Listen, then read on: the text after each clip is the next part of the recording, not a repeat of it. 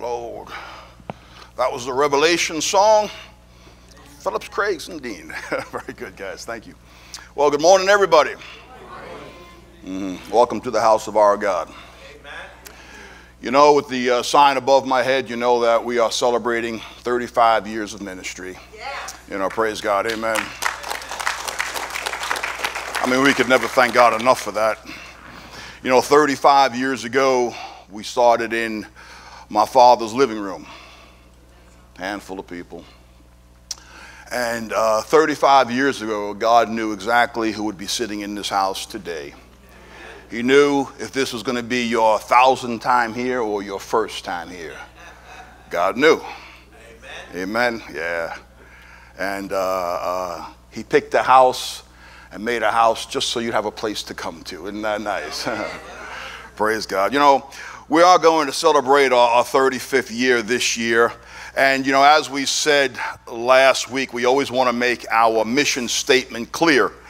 And as we mentioned last week, once again, our mission statement is very simple. We are called to mature the body of Christ.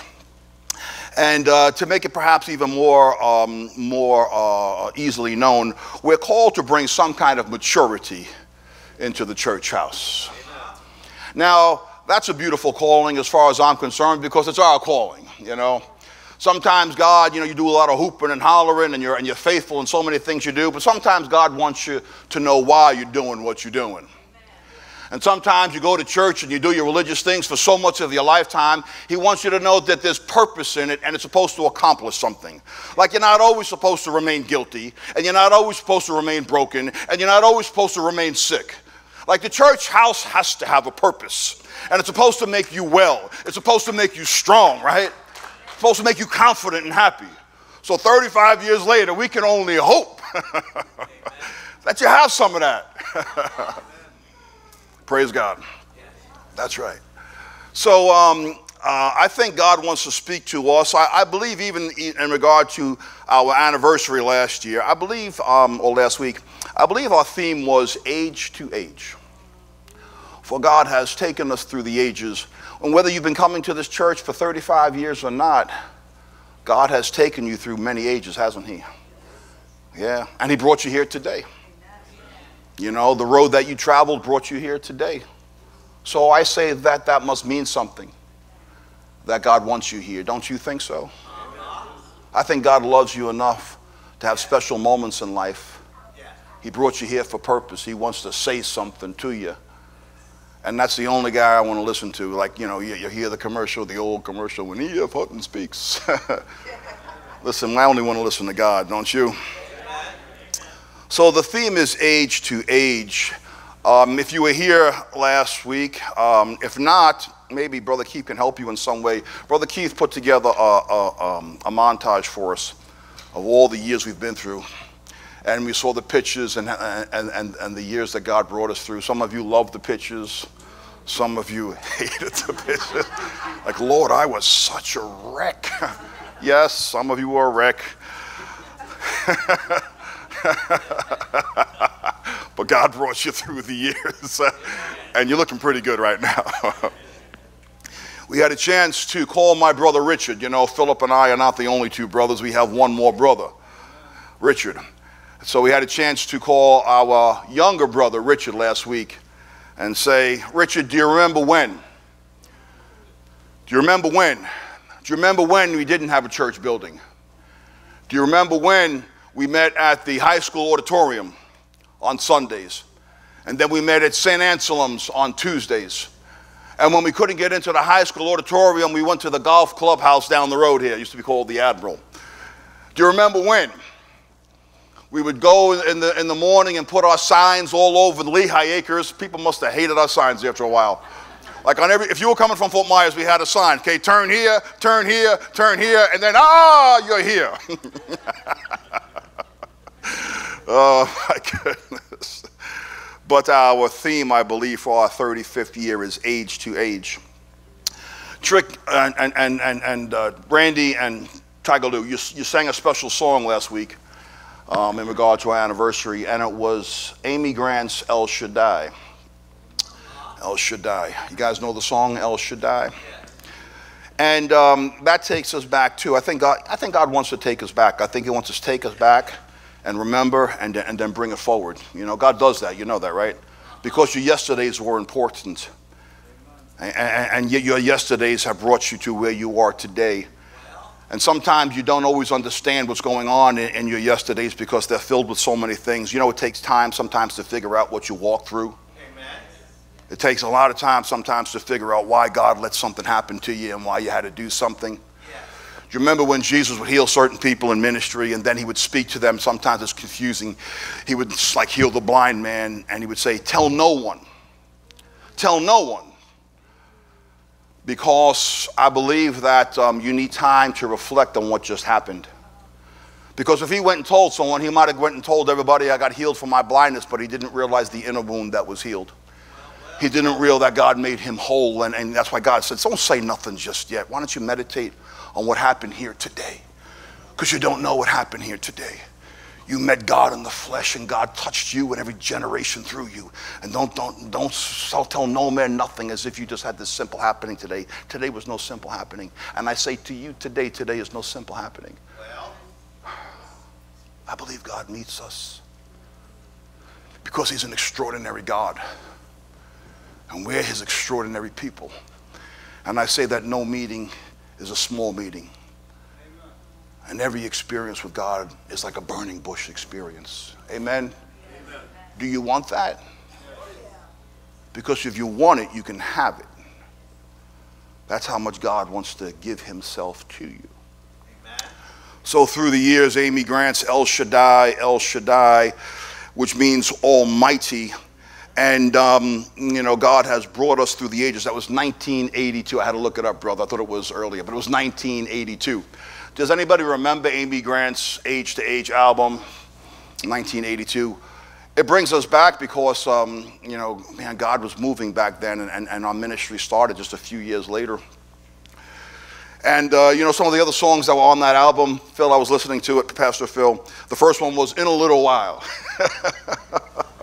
And those of you who might know the album. But I think one of the more interesting ones I forgot was on the album was Sing Your Praise to the Lord.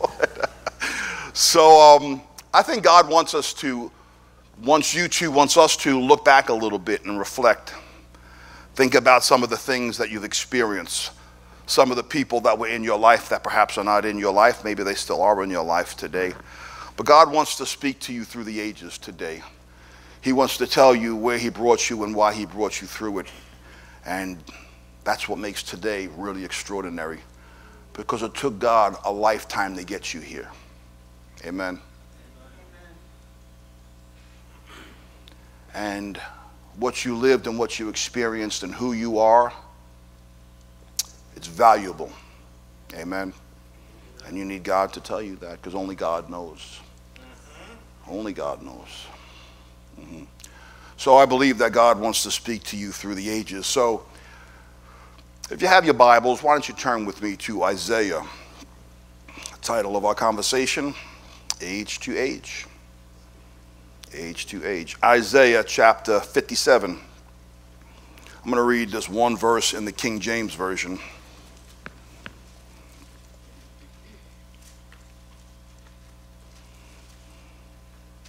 And here it says, For thus saith the high and lofty one that inhabiteth eternity. What does God inhabit? Very simply and very, very, very profoundly, eternity. Whose name is holy. I dwell in the high and holy place. With him also that is of a contrite and humble spirit. You know, he doesn't want to dwell in eternity alone. He wants to dwell in eternity with you. Like God does live throughout all of the ages, but he wants you to be with him. Isn't that something? He wants you to experience the ages with him. He wants you to know and understand what's really going on from age to age. I love the verse. It says that he's the one who inhabits eternity, but with him also the one that is of a contrite and humble spirit, to revive the spirit of the humble and to revive the heart of the contrite ones. May God do that. May God revive our humble and contrite hearts. And may we humbly look back in our lives and perhaps in the lives of others and see God very much so, right? And see God. In this passage here, where it's the phrase inhabiteth eternity, we're told that the way this is constructed, the phrase inhabits eternity, can mean that God moves freely in time. Any period of time is accessible to him. Now that's powerful. He inhabits eternity, which means he is with you right now. Can I get an amen? He is with you as you sit in that chair. He can shout into your soul and wake you up if he so desires. But he is the one that inhabits eternity, where he can go into your past. He can reach down deep inside of you, and he can inhabit your past at the same time and bring you back there with him and tell you what he did in the past. And show you that when you thought you were alone, he was with you. When you thought that you were broken, he was there. When you thought that you was lost, you could never be lost, because wherever you are, there he is also. Amen. He is so powerful that he inhabits eternity. It doesn't mean that he lives forever, and that means he has the ability to inhabit every period of time. He can go back into the time when you were with your mother or your father or your grandmother, and then he can open that up and speak to you from that place again. And he says, you want to know what I told you then? When you were a little boy or a little girl and you would pray to God. He has the ability to go back to you in that place and say, do you know what I was telling you? You know how I was calling you? Maybe he just wants to reaffirm to you. He says, when you were a boy, a little girl, he says, I was calling your name. I was calling you. He might say, yes, that was me. Remember that time? Do you have any times when you say you remember that time? I got a couple. You got a couple, brother? I got a couple. I pray you do too. And if not, I pray that God, who inhabits eternity, will go back into your past and wake you up and say, look at that. That was me in all of my glory. Yeah, that's right. Man, he is definitely El Shaddai. He is God Almighty. He is from age to age, which doesn't mean that he lives forever. It means that he has access to every age and every period of time. To your future, he can speak to your future. You think your future is so set because of some things that you've done. He can speak to your future, and he can change it with a word. He can create it. Amen to that. He is so powerful and so almighty. And the beautiful thing is, he says this, he says, he is not the only one who inhabits eternity. He says you can be there with him too. Amen. For those who have a humble and contrite spirit, you may inhabit eternity with him. And you can go back with him and forward with him. Going forward's nice too, right? Sometimes you want to do a little bit of going forward. Sometimes you got to be in a good mood for that. No, it's like what does the future hold? You can't be sad when you do that, because it's no fun for anyone. But every now and again, and God says, I know the plans that I have for you. Yeah, not to hurt you, not to harm you. Amen, everybody. I believe that he is El Shaddai, God Almighty. I believe that he is age to age. You know, I do love the many names that God has. Okay, Pop, you know, I knew you were going to click up on that one. God has many names, but I'm intrigued by his names, because, you know, the many names that God has, it's not like it's Joe, Jim, James, Sally, Mary. I'm not talking about those kind of names. The many different kinds of names that he has God kind of names. Praise the Lord. His name is I am. What kind of name is that? Where Moses said, tell me your name. If you want me to go to your people, I better know your name. And he didn't say, yeah, just say Jim sent you. No offense, Jim. He says that's James, by the way. He said, tell them I am sent you. I guarantee you, when Moses said I am sent you, the ground shook just a little bit. And when Moses said, I am sent you, that was all they needed to hear, because that sounds like a God. That's right, I'm following you. You see, I love the names of God because they, oh my goodness, they tell us that he's more than we could ever think or imagine. We have such small minds that would want to define and describe our God.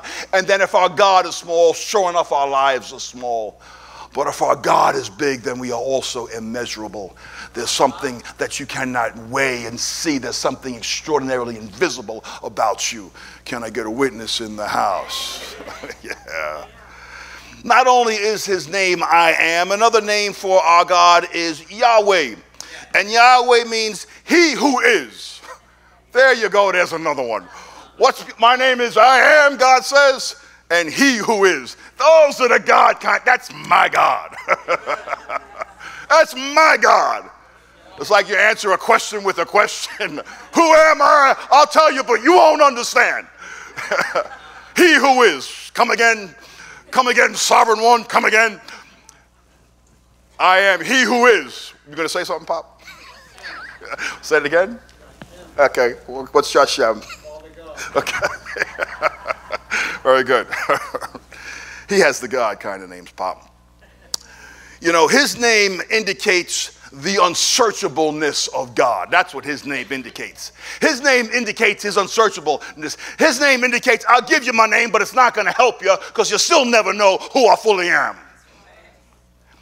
I'll tell you my name, but it's really not going to help you because I'm unsearchable. You'll never come to the end of me.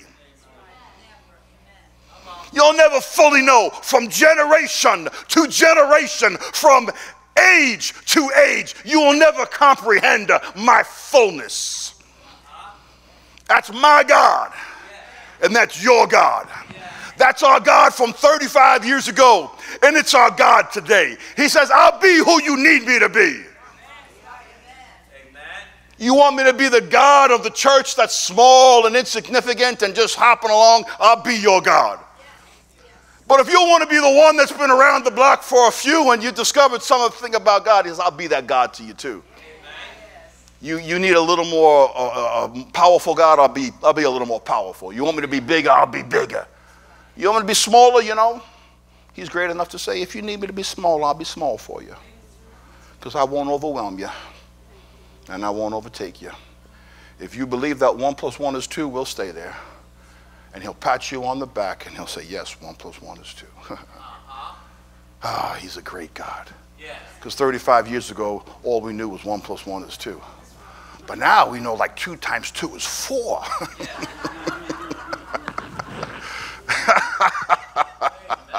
Yeah. His name indicates the unsearchableness of God. It's more than his mere existence. His name doesn't just say that I exist. Tell me your name. His name says that I am the only thing that exists. I am the only thing that ever was and ever will be. Why are we so lost in the physical world when he is everything? Why do we live in this world as if it rules over us? Do you know that you are servant to no man? Do you know that? Yeah, those are good amens, everybody. Those are good amens. You are the servant of God. And he is the only one who owns you. He is the only one that can speak to your life. He is the only one. Yeah, that's right. It's more than he exists. God is so sovereign, he lets us live in our childhood thinking. He lets us live in our smallness. He lets us live in our smallness as if we think it's our duty to prove that there is a God. He doesn't even blink. Whatever. The small little one that shakes their fist and says, there is no God.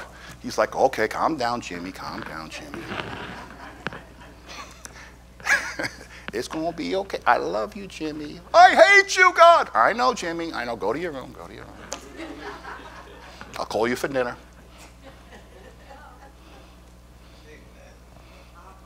Because he will still love you and feed you and protect you. He will still be your God and your Father and your everything.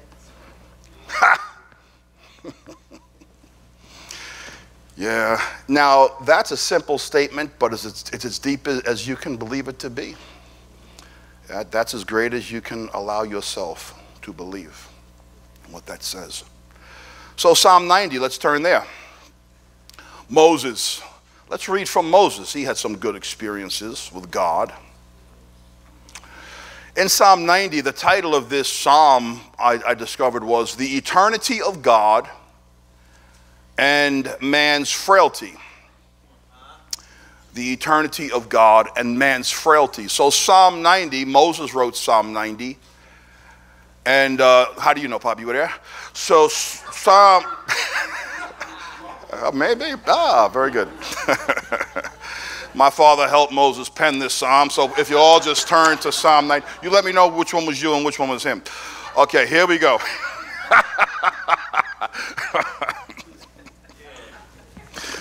All right, okay. It starts off, Lord, you have been our dwelling place throughout all generations. Before the mountains were born, or you brought forth the earth and the world. What does it say there? Yeah. Or from age to age, same. That's right. From everlasting to everlasting, from age to age, you are God. Yes. You turn men back to dust, saying, return to dust, O sons of men. What does it say next? Verse 4. For 1,000 years in your sight are like a day that passed. Okay, good. What else? Or a watch in the night. Our God is age to age. He is everlasting to everlasting. For 1,000 years in the sight of the Lord is as one day.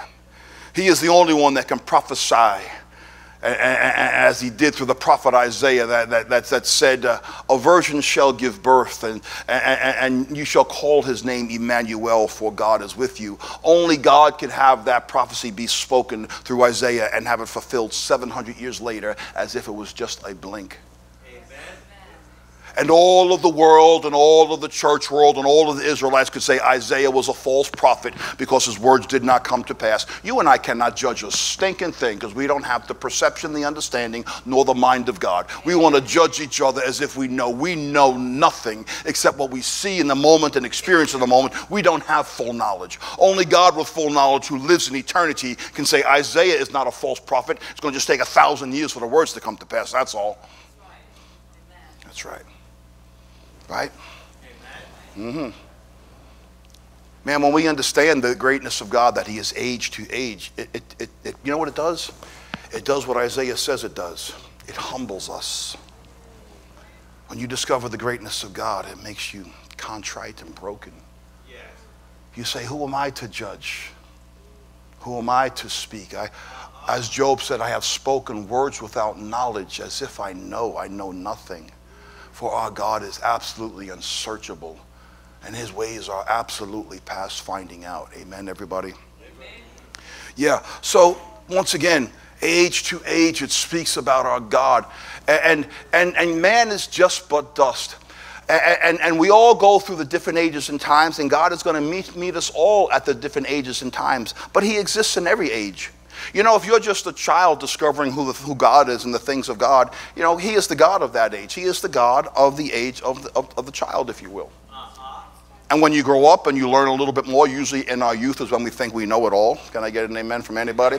Usually in our youth is when we think that, you know, the older generations are morons, and right, that's okay, you grow out of that. But God is still the God of that age too. I know in my youth, when I thought that I was, you know, knew more than I really did know, God still patted me on the back and told me, oh, you're smart, you're strong.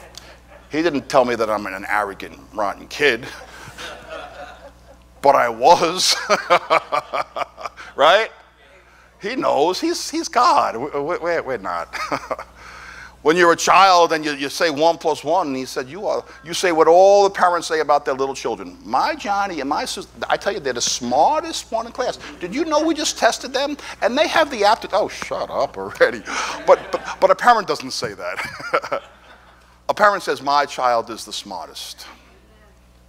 And that's what God would say to you as children. And as a youth, God would not break you because he knows you're just finding yourself. You have to discover yourself. You have to believe that you're strong. To the youth are given strength. You have to have it. And God has to encourage you in your strength. He is the God of all the ages. And then when you become or attain a certain maturity, because that's endless. When you attain a certain maturity, then he builds your confidence. And he tells you who you are. And he wants to send you out. He says, go watch over the young who think they know it all. And go take care of the children who absolutely need you, right? And he is the God of all ages. He is the God of all of our ages. Amen, everybody. But there's a certain mystery to that. There's a certain mystery to that I think God wants us to understand today. There's a certain mystery. So let us go on. You see, God's eternity allows him to work out his plan over all the expanse of time. You know, we're only caught in the here and now. And sometimes we can't get past that. But his plan, it works out through the expanse of time. And you know what God's plan is primarily, everybody? It's a simple one. And his simple plan is he just wants to have a family. He wants to have sons and daughters, and he wants to raise his children. Do some of you have sons and daughters? Do you just want to raise your children? Do you want to have children? Well, all the children of the world, whatever. But we believe in family. We believe in relationships. It's the most important thing in life. Is relationships. It's not success or money or acquirements. Never will be. The most important thing in life are the people who you sit next to, people who you spend life with. It's your family, it's your friends. It's the ones that God puts in your life, maybe for a short time, maybe for longer than you want them there.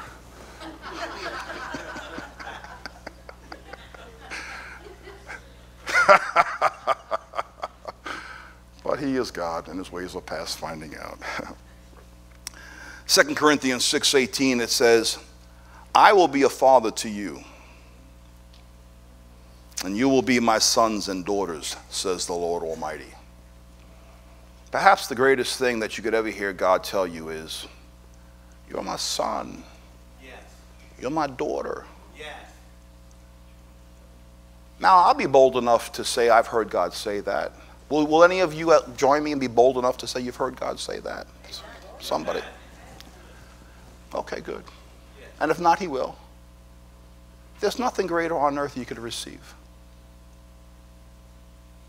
There's nothing greater on earth you could receive than for God to say, you're mine.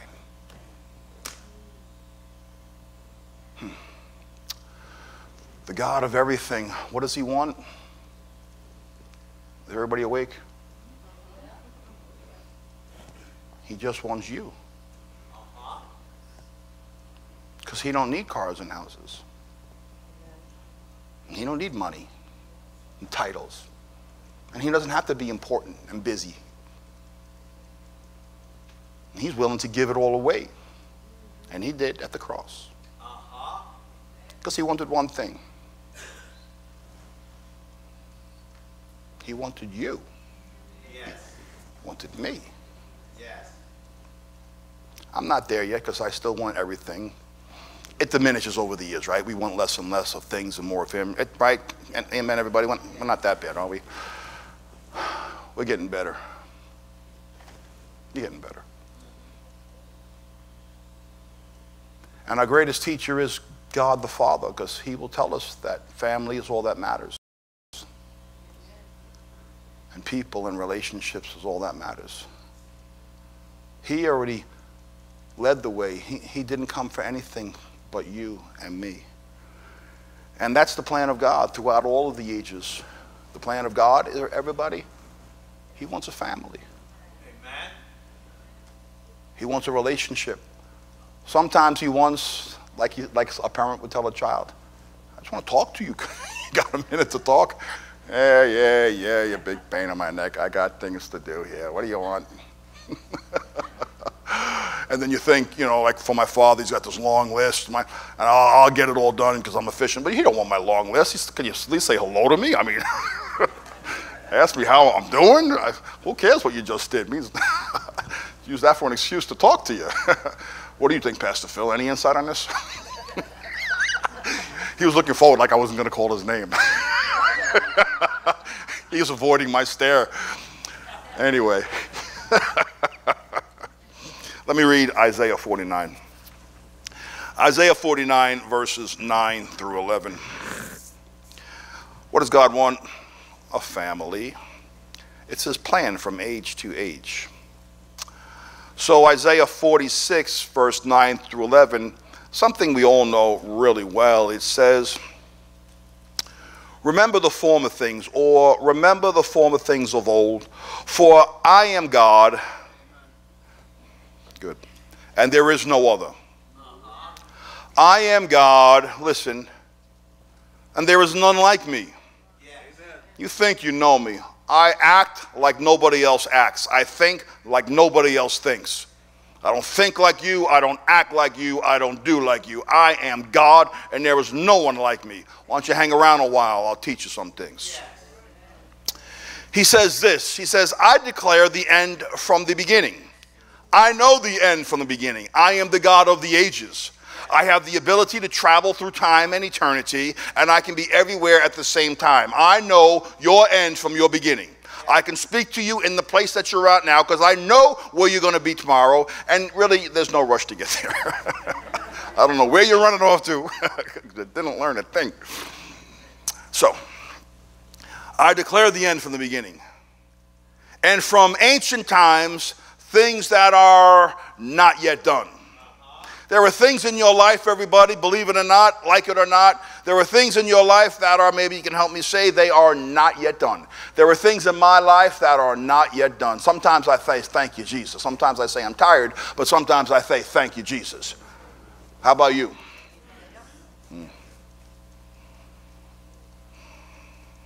All right. It says here, my counsel shall stand, and I will do all of my pleasure. This is interesting. Verse 11 says, calling a bird of prey from the east, the man who executes my counsel from a far country. Indeed, I have spoken it, and I will also bring it to pass. I have proposed it, and I will also do it. God will do the miraculous, the impossible. And it is past your finding out. You ever just stay awake or think about how things are going to happen in your life? You can't figure it out. He says, I will call a bird of prey from the east. I will cause a strange person, a foreigner, to come into your life and change you forever. You can't find it. You can't figure it out. You have no idea how I'm going to act and operate in your life. I am past finding out. But make no mistake, I am God. And we are so much in our minds, and we are so full of thoughts and ideas. And he says, you can never figure me out, so why don't you stop trying? Why don't you stop trying to figure out how this is going to happen and how that's going to happen? It's going to happen. He says, I will call a bird of prey from the east, and he will fulfill my will, and he will be, or she will be my servant, saith the Lord. Amen. And I can say that even as a church from age to age. We thought this church had come to an end, and at times we wanted it to come to an end, quite honestly, because the struggle is tough. Amen? How many things have you been through that you wanted to come to an end, but God said no? As if we, and I love that about God, because we even think we're in control of our own destiny and our own lives. We're not. That's a good laughter right there. I like that, Reverend. That's really good. We say, I've had enough of this. I'm going to get this out of my life. Okay, try. I mean, some things, they're coming. They're staying. And that was this house. God wanted this house to remain. Not just the physical building, although it did involve the physical building. Amen. And God will fulfill his plan, and he will fulfill his purpose in our lives. And he will do it in ways you could never figure out and never find out. And his ways are eternal, and they have great purpose in them. You know, God is not trying to get money to you. He's not trying to make you successful. He's not trying to make you rich and famous. He's looking to get eternity in your heart out of you. He's looking to get the kingdom of heaven that's invisible inside of you, absolutely visible outside of you. He wants to make you a believer. He wants to cause you to be born again. He's not trying to get your bills paid. He's not trying to get you a house and a car. My goodness. But he'll use that silly stuff because that's where our minds are. That's where our tears are. That's where our sweat is. He'll use it. He'll use it all day, every day. And he cares nothing of it. Nothing of it. You are rich and prosperous and successful no matter what the elements of the exterior say. Amen. The only person you owe in this life is God. And he is yours and you are his. Amen, everybody. Amen. Yeah, that's right. All God wants, everybody, listen now. Let's make this real simple. He just wants a family. He just wants you. And the interesting thing is, he gave up everything that you're chasing for you. Amen. Sometimes I think about the early Christian church. And I think about what they did and how they lived. And I think about the church of today. And this is an awakening. It's not a condemnation, but it's an awakening. The church of today, when we pray, forgive me, I sound like a broken record, but until the record is changed, we'll continue to declare this. We're always praying for things. If we're sick, we're asking God to heal us. Yes. Why can't you be a person of faith in the midst of you? How come we can't be like the Daniel in the lion's den or whomever? Though you slay me, yet will I serve you. Heal me or don't heal me. Cause me to live or die. I don't care. You're mine. Amen. The bottom line is not whether I live or die. The bottom line is not whether I'm sick or whole. It's not like I'm going to cry like a baby until you heal me. I will serve you. Amen. It says the forefathers and the patriarchs and the matriarchs. It says they were cut in half. They were fed to the lions. They were set on fire. All they wanted was God, and nothing could take God from them. They weren't asking for God. Oh, I got the little splinter, Lord. Can you take care of this splinter? They cut him in half. I think about my prayers, not absolutely. We have changed. We have changed because we have changed because God has matured us. I want you to see this. I want you to see God's matured us, and he wants to bring maturity into the body of Christ because in childhood there's weakness and sorrow and suffering. The reason why we're still suffering because we're children. But when we grow up, we stop suffering so much. Through the ages, God is teaching us that, we don't pray for physical things anymore. Oh, well, we're getting there. You're not praying for this job. I got this good opportunity, I'm going to pray for this job. I see this house over here, I'm going to pray for this house. I'm going to pray for my bills to be paid. I'm going to pray for this. I'm going to pray for my body to be made whole. I'm going to pray, and we pray for things and things and things. And when I think about the things that we pray for, it's what the early church threw in the garbage to follow Jesus. Well, we pray for a house, they gave it away so they could serve Jesus. Amen. We pray for land, they sold theirs so they could do the work of God. Yeah. We pray for relationships as we should, but they were willing to leave mother and father for the cause of Christ. Yeah. We pray for things that they utterly gave up. When Jesus called his disciples, he says, leave everything you have and follow me. We don't leave everything we have. We do in our religious, I don't know how we religiously phrase it, but we don't. We pray for everything. We pray, oh, God is a God of, we can go 1,000 days with that. Oh, he wants you to be rich and successful and prosperous. No, he wants you to grow up. He wants you to grow up where it don't matter anymore and it doesn't speak to you and it doesn't define you. He wants you to grow up where you lay it all down and you go to the cross for Christ. And it doesn't mean you're going to be a poor person because poverty and riches it's not part of our language, our thoughts. It is what it is. I mean, you're rich no matter what, And you'll have different seasons in your life, whatever. Can anybody say whatever to this morning? Oh, that's pretty. That's really pretty. That's just pretty, man. Well, oh, that's great. I got a double whatever. Whatever.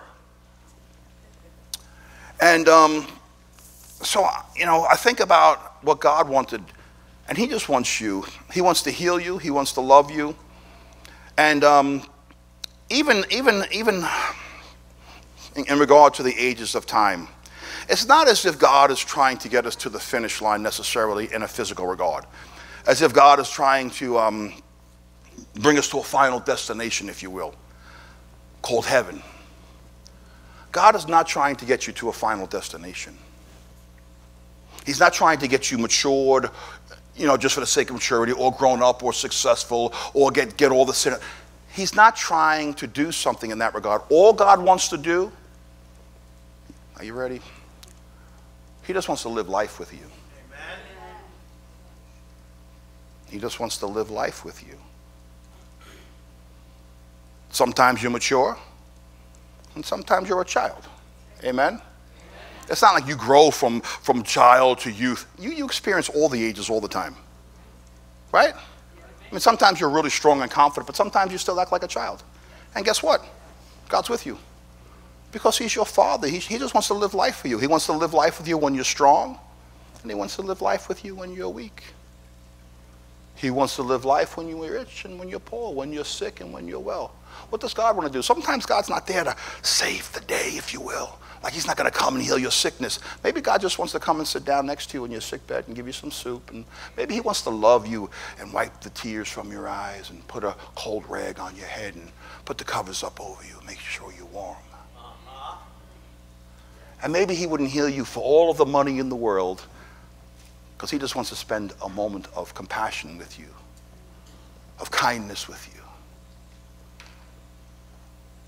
you. Maybe he don't want you come guns blasting, I bind this sick. Maybe just have a cup of soup with me and I'm cold. Can you put that blanket on me and put a little kiss on the forehead and say, I hope you feel better, honey. Maybe we don't know God as much as we think we do. Well. And maybe God's got it right, where the only thing he wants is us. He left everything for us. Let's leave everything for him. Amen. Let him be the God of the ages. Let us experience the ages. He is the God of the ages. From age to age, he is the same, everybody. I close with this. From age to age, he is the same. Never mind this religious, pious, perfection stuff. Who is he? He's your father. He's your father. He will always be your father. He'll go through you in the darkness. He'll be with you in the light. He'll comfort you in the storm, or, you know what, even every once in a while. He's just so extraordinary, he can take a storm away. He does that too, you know. He still does raise the dead. And he still does heal the sick. He is still God Almighty. He can still turn back time and fly into the future. He can still cause the sun to stand still and even cause it to go backwards a little bit. He is an extraordinary God, and something about this great God, that's not the badge he wears. The one that he wears is Father, Dad. I am your dad. Amen, everybody? I don't know. Let's close with that and meditate upon that. May I ask our praise and worship team to come on forward. Curious to see what you've selected for our final song. Why don't you all stand and join in worship, everybody. God bless you.